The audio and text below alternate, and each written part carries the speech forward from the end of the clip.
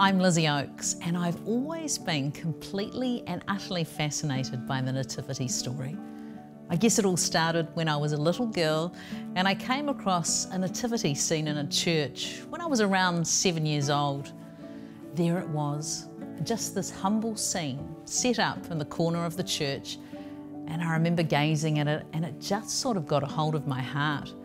I was mesmerised by the thought of this baby being born in a manger. It wasn't until a couple of years ago that I finally got around to getting hold of my own nativity set. In fact, I did a lot of searching in recent years to find the right one.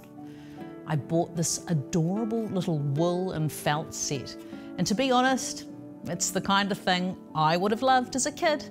So setting it up again this Christmas, I can feel some of the wonder of that 7-year-old all over again.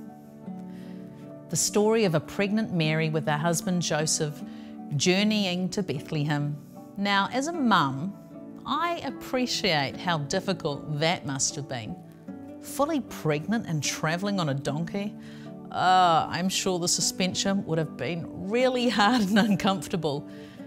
And then to find that there was no room at the inn, and you'll have to give birth in the stable amongst the noisy and smelly animals. Not even a midwife on hand, and definitely no electricity. For any mum, that would have been extremely overwhelming, especially a first-time mum. Just how did Mary deal with that? She would have been exhausted before she even gave birth.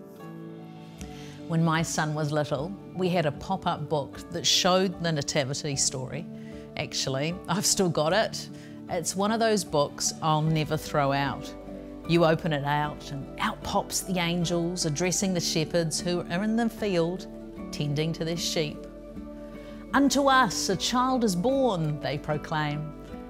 And then the story goes on, and of course to talk of the 3 wise men who travelled from a really long way themselves, bringing their gifts of gold, frankincense and myrrh.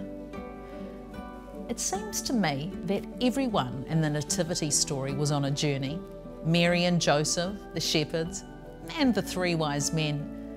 You know, it makes me so grateful and in awe that Jesus came as a wee, needy child born in a humble inn. With his dad being the maker of the universe, he could have turned up in the planet in a much more spectacular way. You know, like, ta-da!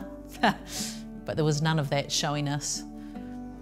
I feel like his humble beginning so reflects Jesus' heart, and he continues to hold a space for all of us to come and humbly kneel before him, not in our flashiest outfits with a lot of pomp and splendour, but real and raw, with an open hand and a humble heart.